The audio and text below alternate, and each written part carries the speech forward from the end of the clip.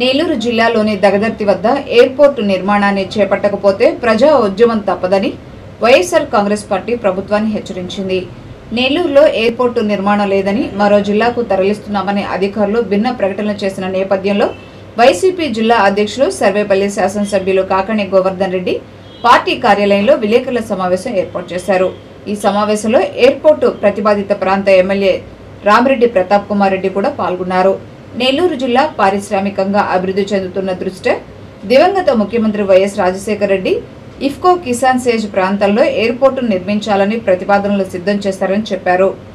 వైఎస్ఆర్ మరణం తర్వాత అధికారంలో చేపట్టిన తర్వాత చంద్రబాబుని ఇదే విషయమై అనేక సార్లు అసెంబ్లీలో అడగ్గా జిల్లాకు ఎయిర్పోర్టును ఏర్పాటు చేస్తామని, నెల్లూరులో త్వరలోనే పనులు ప్రారంభమవుతాయని హామీ ఇచ్చి ఉన్నారని గుర్తు చేశారు.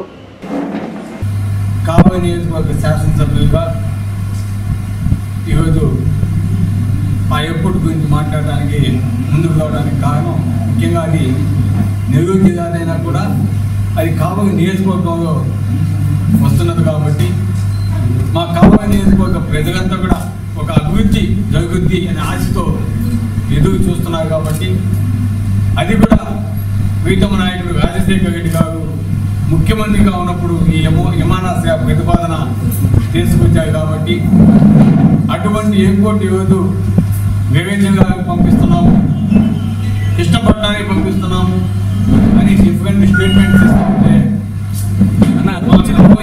బాధపడుతున్నారు.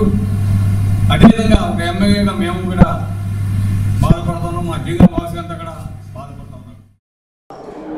దామోరం దగ్గర దగదర్తి మండలంలో ఎయిర్పోర్ట్ నిర్మాణం చేపడుతున్నామని చెప్పని స్పష్టంగా చెప్పడం జరిగింది. పదే పదే అనేక సందర్భాల్లో కూడా దాన్ని ప్రకటించడం జరిగింది.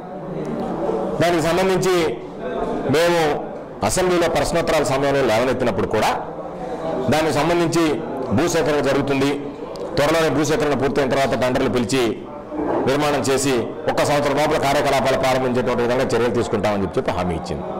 తిరిగి అర్ధాంతరంగా చంద్రబాబు నాయుడు గారు ప్రభుత్వం ఒక అధికారిని పంపించి అధికారి ద్వారా నెల్లూరులో ఎయిర్పోర్ట్ తరలి వెళ్తుంది, ఈ జిల్లాకు ఎయిర్పోర్ట్ లేదనేటువంటి ప్రకటన చేయించడం అనేటువంటిది మమ్మల్ని అందరినీ కూడా ఆశ్చర్యపరిచింది.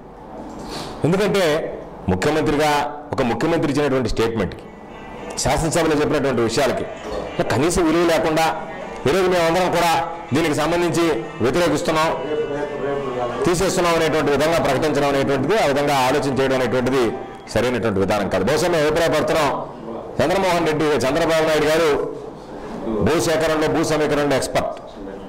రాజధానికి సంబంధించి 35,000 ఎకరాల భూమిని సమీకరించాడు.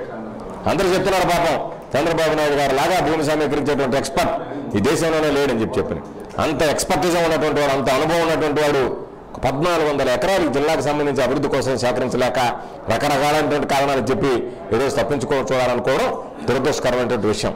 అదే చంద్రబాబు నాయుడు గారికి మాకున్నటువంటి అనుమానం ఏంటంటే దానికి సంబంధించి డీల్ కోసం ప్రయత్నం చేసేయడమో, డీల్ సెట్ కాలేదా, మరి అదేనా చెప్తే బాగుంటుంది, అదే నేను డీల్ కోసం సెట్ చేశాను అభివృద్ధి. ఎందుకంటే అనేక సందర్భాల్లో వైఎస్ఆర్ కాంగ్రెస్ పార్టీ చెప్పినటువంటి మాట చంద్రబాబు నాయుడు గారు అభివృద్ధి మాటను అవినీతి చోటు చేసుకుంటుంది, ప్రతి అభివృద్ధి వెనక అని చెప్పాం.